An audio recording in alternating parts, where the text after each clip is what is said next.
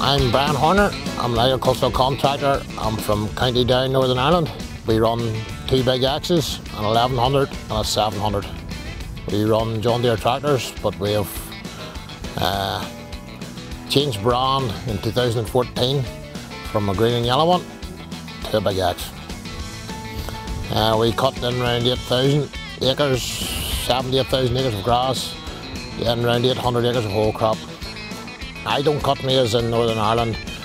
For some reason is the maize has dwindled. The acreage in maize in Ireland overall has decreased this last 4 years. Northern Ireland is a very good grass growing place. The weather suits grass. It's sunny, it's rainy, there's plenty of moisture.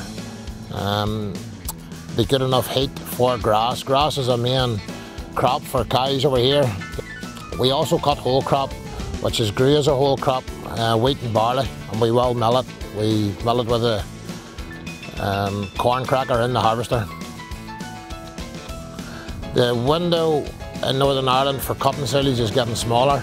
That's why everybody wondered why we went for an 1100.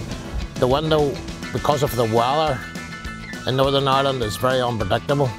That's why we went. So you have a small window, you can put a lot of acres in, and a small window of hours, acres per hour. We are employing 9 full-time men, and at the minute so far I still drive the big axe. Still the main driver. There's one other man drives it a few days if I'm away, but at the minute that's still my job. That's still my baby. I like everything. The pickup is outstanding. Totally outstanding.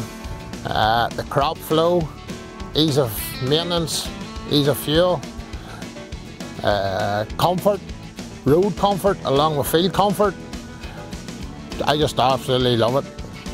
It's brilliant, brilliant harvester. It's done very well. The last one done well as well.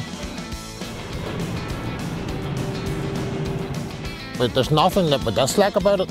Easy on fuel. Run the other harvesters and it's roughly between 26 to 35% easier on fuel. I think that's because of the vary stream, because of the crop flow. There's nothing out there that'll handle lumps like a KRONE, nothing.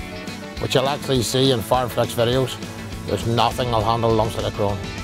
Doesn't matter what it is, if it goes in, at the very start when we seen the pickup, the cover on the front of the pickup, you couldn't see the grass and everybody wondered how we were going to see the grass to go in.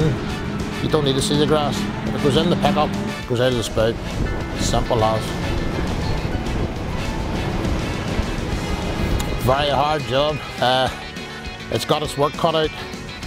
The grass over here would be very heavy. It can be also wet and it can be tedded. Anything up from once to 4 times, which makes it very, very lumpy and bumpy. When it's raked, it's would be very hard on the machine. But so far we have had no problems with the KRONE. It lifts it very well. We've had no issues with lumps or crop flow in any way, so far. Absolutely excellent. Never been let down so far. If it stays the way it has been, we're flying. The dealer has been very good to us. And there's nothing out there feeds grass like a KRONE. Nothing. We have a long way to go yet. I think that he's a marvellous man, Bernard KRONE himself. In regards, KRONE has come a long way from what he has achieved, what he is still achieving. Is unbelievable. From his humble beginnings to where he is today, unbelievable.